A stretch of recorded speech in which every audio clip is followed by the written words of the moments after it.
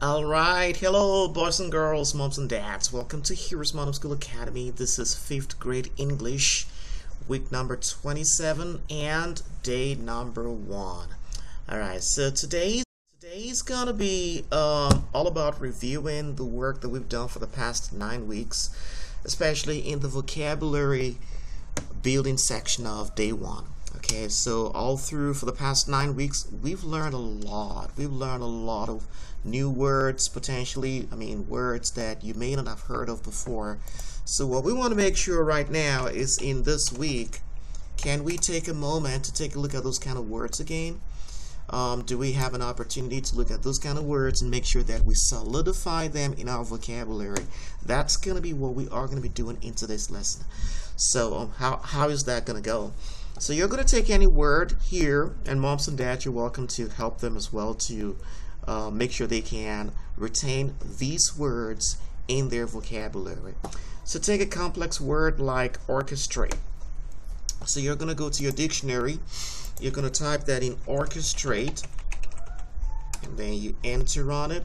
You're welcome to use dictionary.com or your paper dictionary. But the beauty about dictionary.com is it gives you an opportunity right now to click on this audio button. Orchestrate. Click on this audio button, you're going to see how it's pronounced. Orchestrate. Orchestrate. Orchestrate. And the word orchestrate over here is a verb. It means to compose or to arrange for performance by an orchestra. But then there's another meaning of it here. It means to arrange or to manipulate, especially by means of clever or thorough planning or maneuvering. To orchestrate a profitable trade agreement. Okay, so that, I believe, is going to be more closely related to what we talked about in one of the texts that you read with us.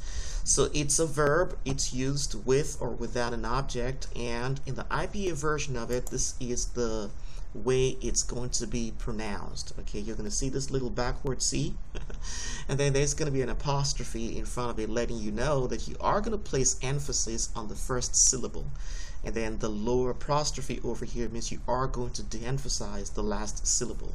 Orchestrate.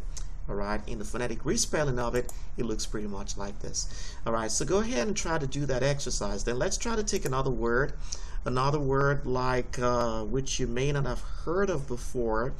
Let's see the word like grandeur. Because grandeur is not really a popular word. I'm gonna try to restart it. Dictionary.com. Let's see what grandeur means one more time. Alright, grandeur. Well, grandeur is a noun, and it means the quality or the state of being impressive or awesome. When you click grandeur right over or here, grandeur, grandeur or grandeur, okay, grandeur or grandeur. so that's the way it's sounded over there for you. If you click on the IPA version of it, it's going to be spelled this way, and it means the quality or the state of being impressive, the grandeur of a prose style. Alright, so that's what I'd like for you to do today, boys and girls. If you're watching with me, moms and dads, please go ahead and help them with these words. Help them to retain these words and try to use these words in sentences. And when you do, you would have grown your vocabulary, your bank of vocabulary, a little bit better. Alright, would you do that for me? I am trusting you will. Well, that's what I got for you today, boys and girls. Remember, God cares about you, and so do we. Bye-bye.